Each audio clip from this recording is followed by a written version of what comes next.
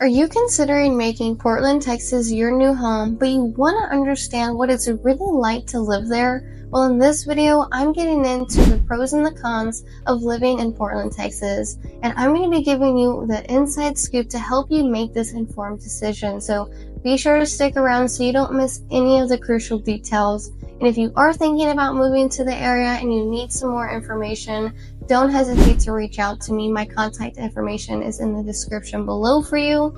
And whether if you're returning to my channel or you're new, welcome. I'm Lezli Milner, your local real estate agent here, and I create weekly content on Corpus Christi and the surrounding areas, giving you insights on the real estate market as well as the daily lifestyle. And if this is your first time to the channel and you want to know everything there is to know about living in Corpus Christi and the surrounding areas, then make sure you hit that subscribe button below, give this video a like, and tap that notification bell so that way you can stay updated on all the weekly content that I put out about Corpus Christi and the surrounding areas.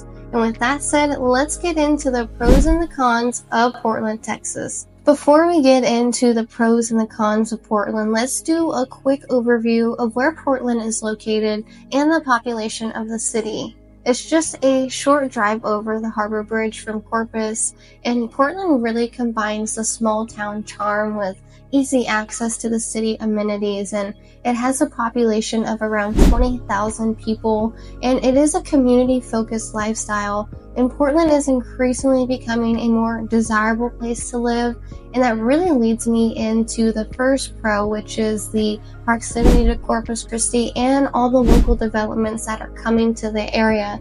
Because living in Portland means that you're just right down the road from Corpus Christi with all its larger city benefits, right? With more restaurant options, stores to choose from, and more events and activities to go to.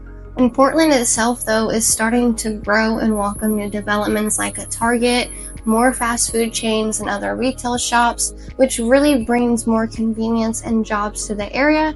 And a quick side note is that the new Target is still on track to be completed this year, and in the next couple months, it should be ready and open for business in Portland. Pro number 2 is the coastal lifestyle. So for those who love the water, this city offers a range of water activities. Whether you're into boating, going pier fishing, wade fishing, even kayak fishing, or just simply going to the beach down the road, the pace here is much more laid back than more active cities, and the coastal lifestyle is a bit different than those fast-paced cities and might take you some time to actually get used to it.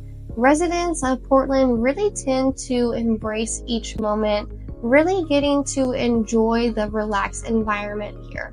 Moving on to pro number 3, which is another big advantage of living in Portland, is the strong sense of community and the safety of the area. Portland is known for its community engagement and where safety is a top priority of the area. Compared to larger cities, Portland does have lower crime rates, making it a place where the residents can feel secured and connected. And you have community events and local gatherings that are not just for annual occurrences, but part of the everyday life here, really reinforcing the tight-knit feel of the community, whether it's a block party, a school event, or even a local event that's going on. There's always an opportunity to connect with your neighbors and friends. And according to niche.com, you have Portland's crime rates that are notably lower than the national average, and the statistics show a particularly low rate of violent crimes in that area, and it's making it a safe choice for families and individuals that are alike. And this commitment to maintaining a safe environment is a big draw for new residents that are looking for a more peaceful place to call home. So if you are looking for a safe place to live where the community values are strong and you feel like you're a part of a close-knit group, then Portland could be the perfect spot for you.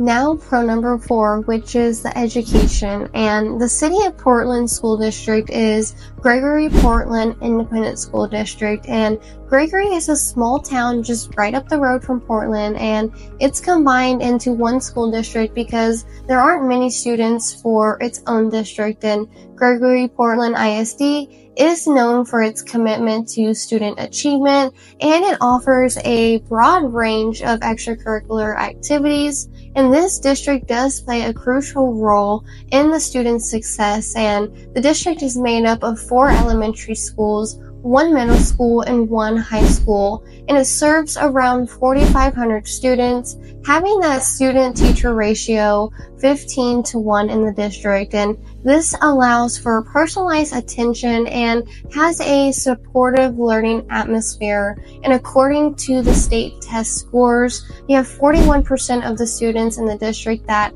are proficient in math, and 42% of the students that are proficient in reading. And something to take note of in this district is it has a high average graduation rate of 93%. And students here also do very well on their standardized tests, having an average SAT score of 1100 and an average ACT score of 25. Now, these educational factors make Gregory-Portland ISD a compelling reason for parents to consider Portland not just as a place to live, but as a place to provide their children with excellent educational opportunities. The last pro is the outdoor activities, and Portland has a few parks, trails, and nature preserves that provide endless opportunities for outdoor lovers. And the City of Portland is dedicated to promoting a healthy lifestyle with its well-maintained outdoor spaces and city events that happen every month. In some areas to enjoy outdoor activities in Portland is the nicely remodeled Indian Point Park and Pier, which is open 24/7, and it offers a spot to enjoy some pier fishing. And the pier has gotten major upgrades to the handrails. It had more green lights added, has new fish cleaning stations, and upgraded lights throughout the pier. You also have Sunset Lake Park that features a 2-mile hike and bike trail that's constructed of an old roadway that transects one of the most diverse coastal marsh and wetland habitats anywhere along the Texas coast. You can fish, swim, canoe, kayak, sail, hike, bike, or even enjoy bird watching at Sunset Lake Park. Now, let's get into the first con of living in Portland, which is the limited nightlife and events that go on. Since it is a smaller town, Portland naturally offers fewer nightlife activities and city events and festivals, but however, it does host monthly events for the community, providing some local entertainment options, as well as hosting some festivals throughout the year. And Portland is known for Winfest, which is a festival that is family friendly, and it features a carnival, it has activities for all ages, and it has live entertainment. So for those who are seeking more vibrant nightlife or more community experiences, you might find yourself heading to downtown Corpus Christi often to enjoy the many options of restaurants, bars, and the larger community events and festivals. The second con to consider is the infrastructure and the amenities available in Portland.